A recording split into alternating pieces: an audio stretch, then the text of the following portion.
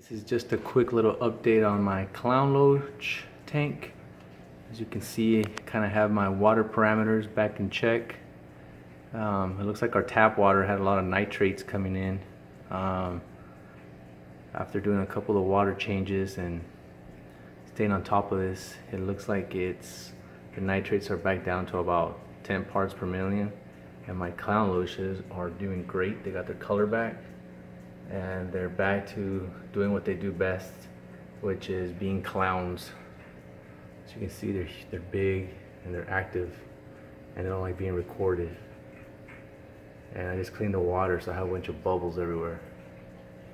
But my jungle valve is doing good in here, and for some reason now it's not. But so my clown loaches, there's about, I think I have 9 in there. And then I have my awesome gold severum. He's always just hanging out, doing his thing. I have some bristle nose in here. They always like to pig out on all this driftwood. Also have one of these catfish in there. It's always hanging out in there. That's a spot. Another clown loach over there in my Acostomus little cave. There's a whole bunch of catfish actually inside this log. But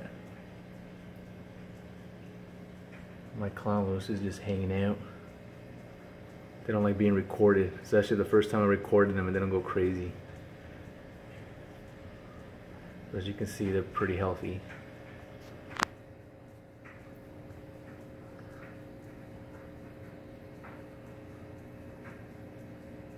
I like to keep this water with a lot of oxygen because I like to keep it at 82 degrees.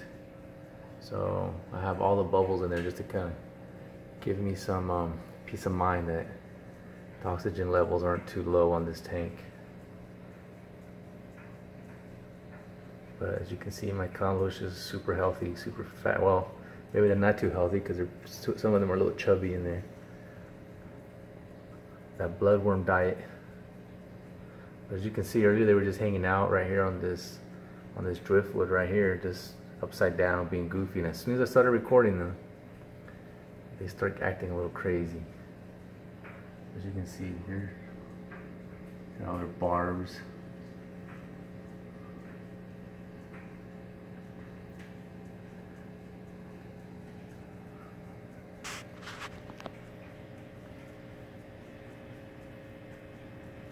Hanging out.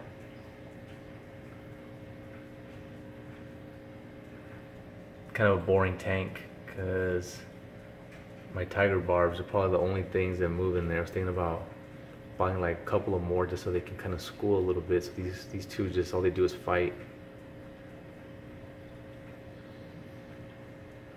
But kind of bummed that my jungle valve kind of started dying off.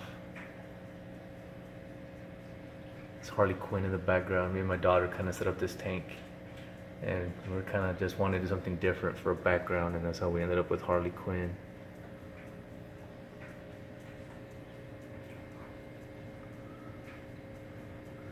These guys, I feed them a lot of vegetables and a lot of bloodworms.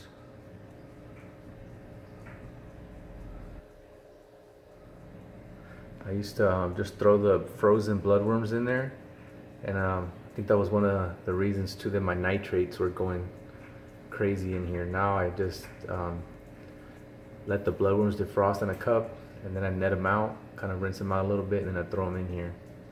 But the nitrates are finally going down. This tank is finally balancing itself out. But I put some root tabs in here, and let's see if this thing comes back. But I don't know. Jungle valve is usually pretty hardy, but this one right here, I don't know. It has plenty of light. And then this one's doing good on this side, so I don't know what happened over here. But there's my gold grommy. Kind of hangs out with his big brother over here. And here's the gang again.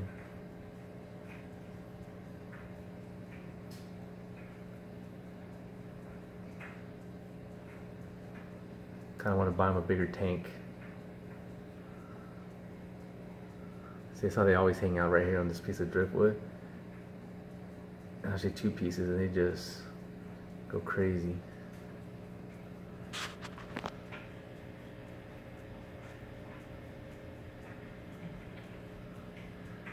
Alright, well, I'm gonna turn off the camera now because I think they're camera shy.